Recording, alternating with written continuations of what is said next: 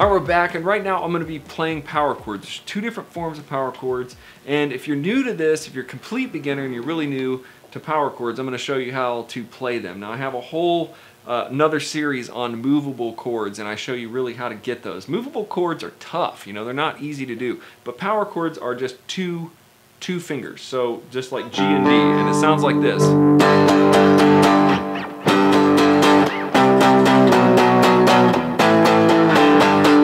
Like every rock and roll song that you ever heard has been played with power chords.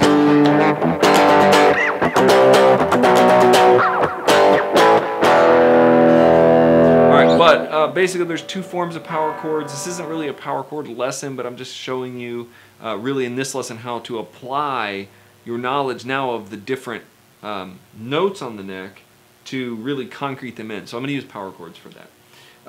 So basically to do a power chord, open your hand, line it up, grab it, you kind of just got your hand there, you put your first finger on G, which is a 3rd fret, so first finger on the G note, 3rd fret, and then you put your 5th finger, or your 3rd finger on the 5th fret. So now you have this note, which is a power chord.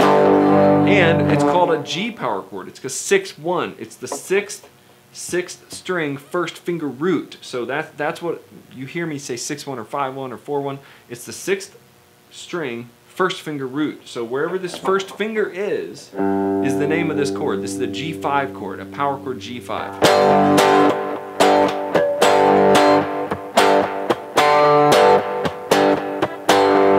Alright, so that's it. It's just 2 notes, 1, 2. So basically, when you do this, I teach this in another movable chord session. I'll put a link in here if you want to do that one. It's like a duck, though. It's really like a duck. So you got your hand like a duck, like this. Whack, whack, whack. I actually like doing that. It was funny. Whack. So you got your duck hand, right? You turn it over like this, put it under the neck, and come up. Now you've got your hands, your fingers pointing straight up at the ceiling, okay? And your thumb is almost pointing straight up too. It looks like that, okay? That's it right there. Do that.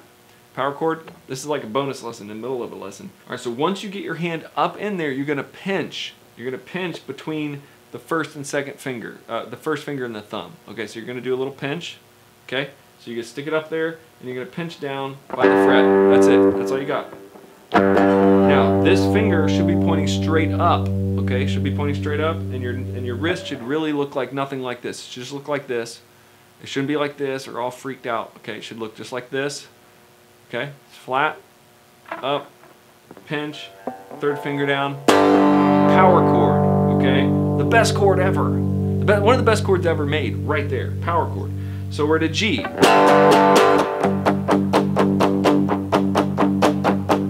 Alright, now let's move up to an A.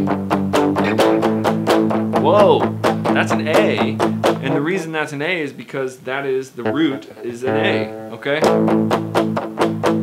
Alright, so what if I said go back to F sharp, an F sharp power chord, okay? This is a 6-1 and you want an F sharp, so you go E, F, F sharp.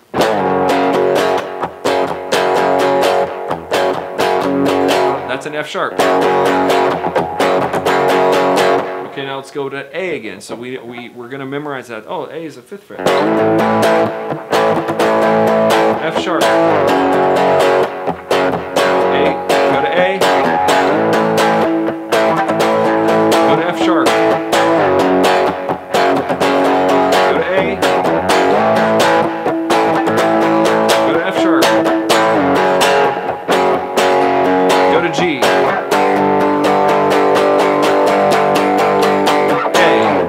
Alright, so you just made a little riff lick there.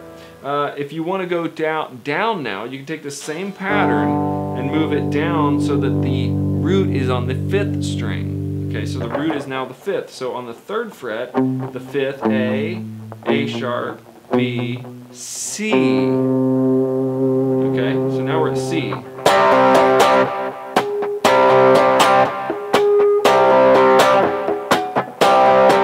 Because that's a C. If I go up to 5, now I'm on a D, because I'm on C, C sharp, D. Let's slide up to G.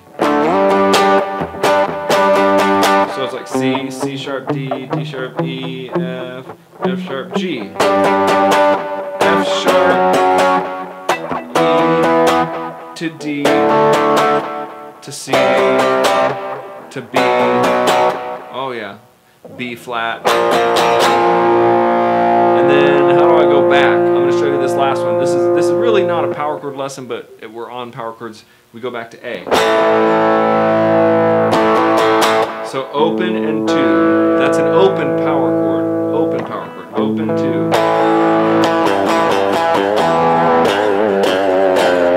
Alright, so basically a low E power chord. It's like an E minor chord, but it's O and 2. So you have the open E because open is now the root note.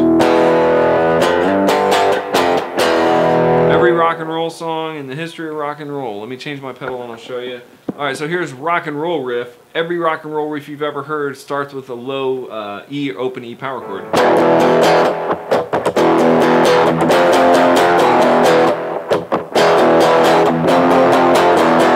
So it's E, F, E.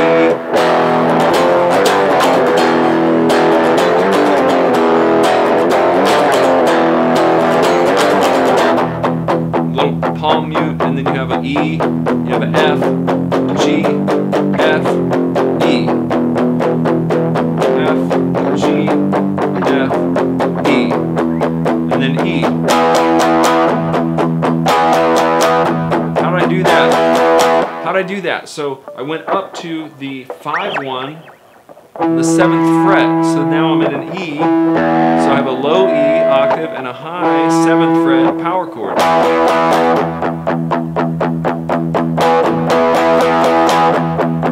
This is like in every rock song.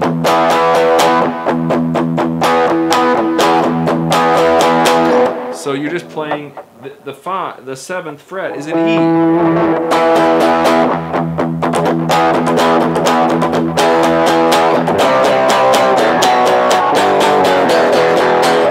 Whatever you want to do, wherever you want to go with it. I'm not sure where you guys are going, but whatever you want to do with it, you can do that. When I was in early rock and roll bands, we did a lot of that stuff, and I need more distortion. And then we would do more like, we would go like this.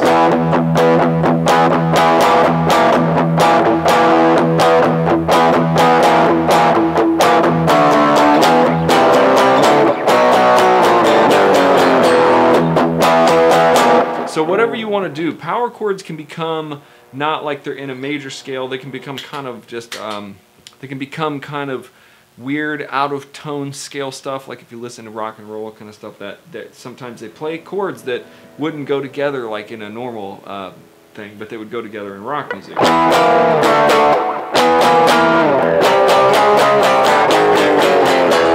You can do chromatics down and stuff like that.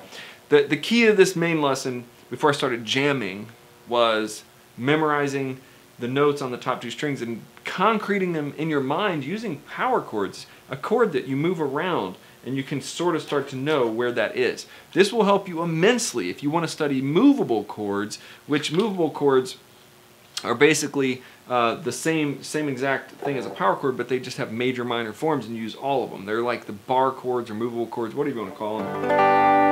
And I have a whole lesson on movable chords, a whole actual session that I did, a whole private lesson session. Check for that link in this thing. You can do that if you want to, but you can play majors, minors, but everywhere you move these, you would know the name of the chord. And that's how, if you understand the top 2 strings, and if you understand how to move the shapes around, you can know every chord, like A minor, A sharp minor 7. You can just know B flat minor, F minor.